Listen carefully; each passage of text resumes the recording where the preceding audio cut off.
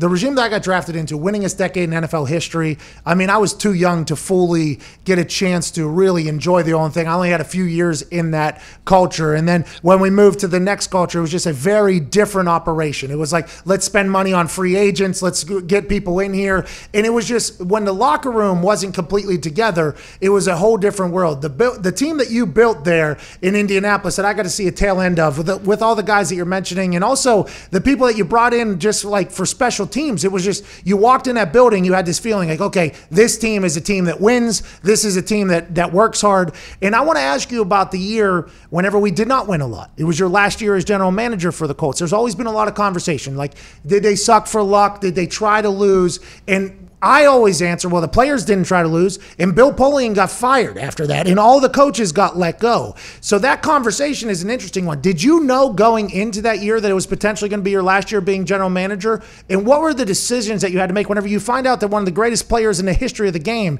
is going to be out for the season there? Well, how much time do we have? Take your time. Take your time. This is a real, because I've had this question now for like 7-8 years now, because your position is one that is not easy in this whole thing, because I mean, you got to balance the greatest of all time with outside expectation that there's the next John Elway coming in. I mean, there's a lot that you had to juggle in that entire world.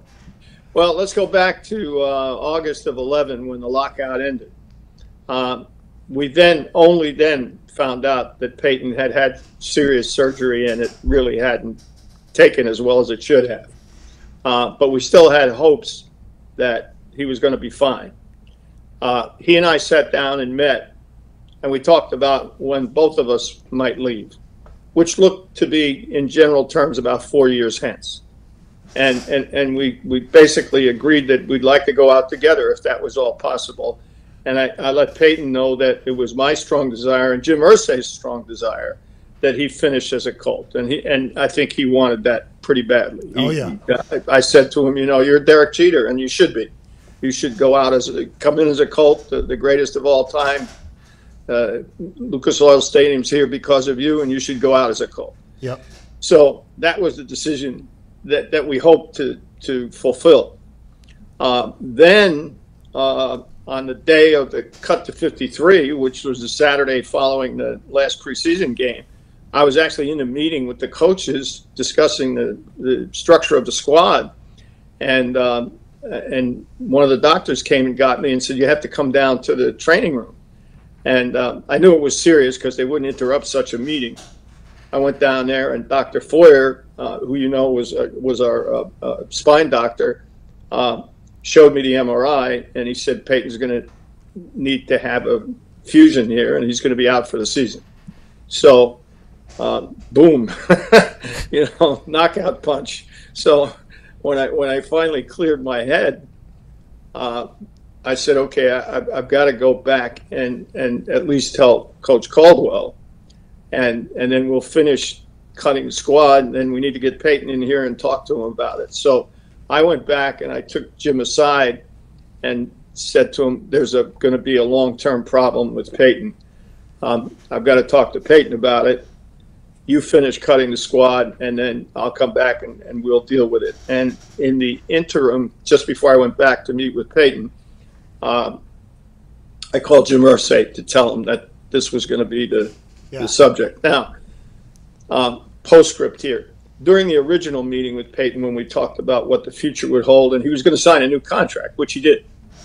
And the new contract, by the way, anticipated that there might be a situation where injury would prevent him from fulfilling a contract. So we addressed that in the contract, and he was very upfront about telling his agent, I want this done. This is the fair way to do it. I told him, I said, look, it's my obligation to the franchise to make sure that your successor is on board. So I'm going to go and try and find that person. It doesn't mean he's going to succeed you before his time comes, and it certainly won't be this year, and it may not be for another couple of years. But I do have to look, and it doesn't do either of us any good to deny it publicly. Jordan Love, Aaron Rodgers, yep. Mm-hmm. So we had taken that decision as well. So when I finally got back with Coach Caldwell, he said we probably need to tell the coaches. So I got the coaches together and said, look, Peyton's got a serious injury. It's going to require surgery. The likelihood is he's out for the year. And so we decided to go forward as is. And then later that night, Coach Caldwell and I discussed about whether or not we should bring in a veteran quarterback, and we did. It was Kerry Collins, as you recall. And we tried to get him ready to play as quickly as we could, but that was going to take some time. The assistant coaches were in absolute shock. Jim Caldwell was phenomenal. He said, and obviously he was the closest coach to Peyton because he had coached him for 7 years as the position coach. And he and Tom Moore said, okay, hey, we just go forward. But there were a lot of other coaches that were absolutely in shock, and I don't blame them. I don't blame them. It was a momentous, earth-shattering deal. And so at that point, we just had to go forward. And our approach, I mean everybody in the football operation and every coach and of course, you were in all the meetings, you know what Jim said to the team. Oh, yeah. Was we're going to try and win every game, just like we did in years past. We don't have Peyton, we'll find another way to win. It took us a long while, half the season, to figure out. And, of course, Kerry got hurt. Killed. He got killed. I mean, it wasn't just he got hurt. I mean, he got absolutely slaughtered, concussion. Yeah, concussion, and that ended his career. So, you know, we then had to readjust the whole offense again. But I've said this on numerous occasions, and I'll say it again as loudly and proudly as I can. We won 2 out of the last 3 games. So if we were sucking for luck, you and I and everybody else in that locker room and that football operation never got the message. And by the way, the celebration after that first win by everybody, yourself included, in that locker room, it felt like a playoff win, to be honest with you. Like, thank God we're not the Lions. Okay, we got to win. But we were pumped, and that's why it was so interesting, because everybody outside was like, oh, they're sucking for luck. But then I see you and everybody else celebrating after we win and almost blow it at the end. I was like, I don't know if that is the case in this entire thing. Not at all. Not at all. It became an issue where, you know, I've said I've never been prouder of a team or a coaching staff than that group, because, I mean, how do you sustain the loss of a guy like that, like Peyton? It's my fault that there wasn't a veteran backup quarterback there, and I take full responsibility for that and feel terrible about it because it cost so many people their jobs. So I'm responsible for that and bear the burden of that. But the fact of the matter is, we never quit. We never threw in the towel. We never said, oh, this is over. And we knocked the Houston Texans right the heck out of the playoffs. That felt good, didn't it? That felt good there, Bill. Now, Bill, I have this question for you. When that season ends, are you assuming, okay, I will draft Luck because I have the #1 overall pick. He's so highly sought after. I'll keep him and Peyton. Peyton will be able to be like a mentor for Andrew, which I think, by the way, would have helped Andrew Luck's career immensely if he could have seen how Peyton would work off the field. Not just, I'm not talking about on the field. They both had incredible work ethics, but I'm talking about the way you talk to coaches, general managers, when you have maybe a strength coach, an athletic trainer, the way he handled himself as being a CEO of that team as opposed to just being the quarterback. It's a different level. I think if Andrew could have seen that, he would have been in a whole different position, especially now. Was that your plan, though? Is like, okay, we'll bring in Luck now. He'll succeed.